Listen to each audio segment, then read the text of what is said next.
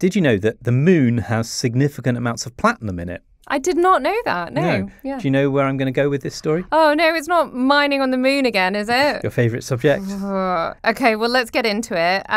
How is it that we didn't know that we had platinum on the moon? Okay, so I should say it's not just platinum, it's the platinum group of metals, which is platinum, palladium, rhodium, ruthenium, iridium and osmium. Nice, you set that to music for the Elements song.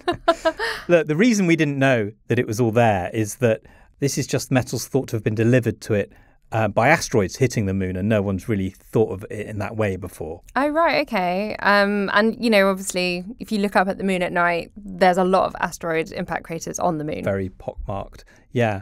What's happened is an independent researcher called Jayanth Chennamangalam, he's modelled the fraction of lunar craters that are thought to have been created by metallic asteroids, and then the number of those asteroids that had enough platinum group metals in them, and how many would have crashed on the moon with a velocity small enough to leave some of that metal behind. And they've plugged all this into the model and found that out of 1.3 million craters on the moon, with a diameter greater than a kilometre, nearly 6,500 were made by asteroids containing commercial amounts of platinum. Wow. Okay, so people are definitely going to want to go up there and get it. They are. I did see a report that found that at a rough estimate, there could be $1 trillion worth of platinum and other metals available for mining in these lunar craters. Yeah, $1 trillion. It sounds, well, it is a lot. But it's weird how they make those kinds of estimates, isn't it? Yeah. Because, that's the dollar value on Earth, but you have got to go and get it first. Spend an extraordinary amount to get there. Like there's that metal asteroid in the asteroid belt called Psyche, and there's a mission to it now, and that's supposedly worth $10 quintillion. But, it's a kind of meaningless sum because, it's floating around in the middle of nowhere. It's not there to be exchanged on the metal exchange. And then there's all these thorny questions about, okay, but who gets the money? Who does that value belong to if we were to go get those metals? I think that is the really thorny part of it, isn't it? And it's like the arguments we talked about on the podcast recently about mining the deep seabed. You can say, okay, well, let's do it because we're going to save the destruction of the surface of Earth. We're going to mine on the seabed or mine on the moon instead. And I asked Jayanth about that, and here he is. Mining is something of a necessary evil. We need the resources. But mining them on Earth affects wildlife habitats, pollutes the environment, uses a lot of water, and emits a lot of CO2. So one obvious benefit of moving mining off Earth is that we can mitigate these issues. A slightly less obvious benefit is that mining space resources provides a way for astronomy in general, and planetary science in particular, to pay for itself. Today, astronomy is done to satisfy our curiosity and has very few practical applications. It's mostly paid for by taxpayer money, meaning that research funding is at the mercy of governmental policy. If we can monetize space resources, private enterprises will invest in the exploration of the solar system, an activity that will directly benefit planetary science. I mean, I hope that would happen. It's quite optimistic to think that's what would happen, that it would be reinvested in planetary science. But you also think a lot of it would go into pockets of billionaires. Yeah, I'm not really buying it. What about the legality of it? Is there law governing this? Well, there's untested law. There's the Outer Space Treaty from 1967, and that supposedly sets rules for activities beyond Earth. And that includes stuff like space resource mining. And here's what it says. Outer space, including the moon and other celestial bodies, is not subject to national appropriation by claim of sovereignty, by means of use or occupation, or by any other means. But there's a dispute about whether asteroids would count as a celestial body, or whether if you go up there privately, whether that counts as national appropriation.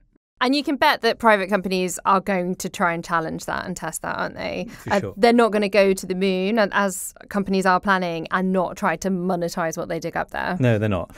Although I do think this kind of study boosts the idea of a space-based economy, which is what really is going to have to happen eventually if we want to get stuff done in space.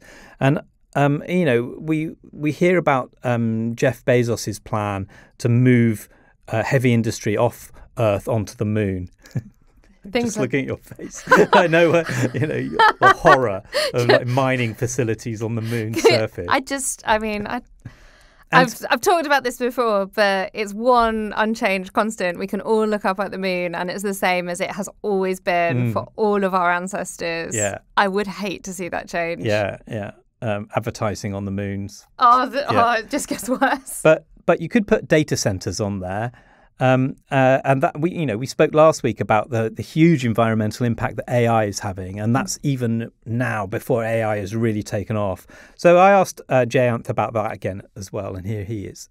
There's currently some interest in space-based solar power and space-based data centers.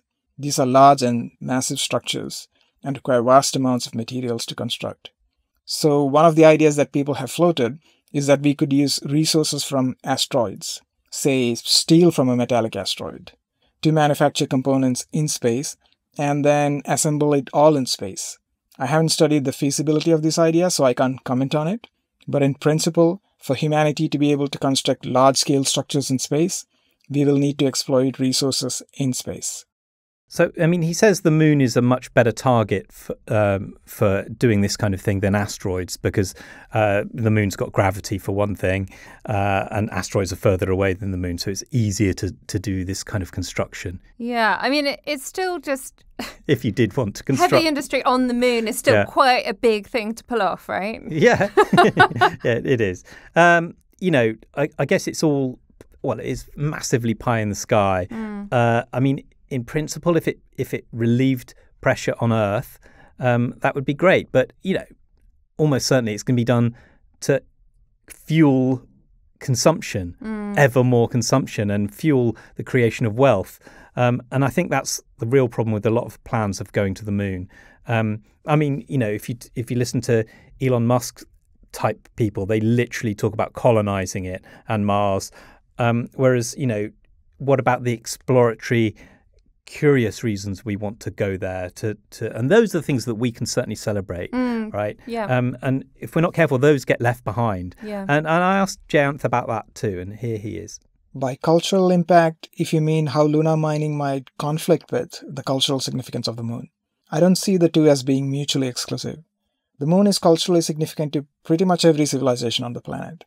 Yet 5 of our nations with 5 different cultures have landed on the moon, and 3 have brought back pieces of the moon, with more to follow undoubtedly. Of course, that doesn't mean that we should go and deface the moon. I believe it is possible to responsibly mine the moon, and international cooperation frameworks such as the Artemis Accords are a step in that direction. So there you go. You can responsibly mine the moon, Penny. If he says so. What are the Artemis Accords again? They're a non-binding framework, right, governing the exploitation and utilization of outer space, and in particularly the moon.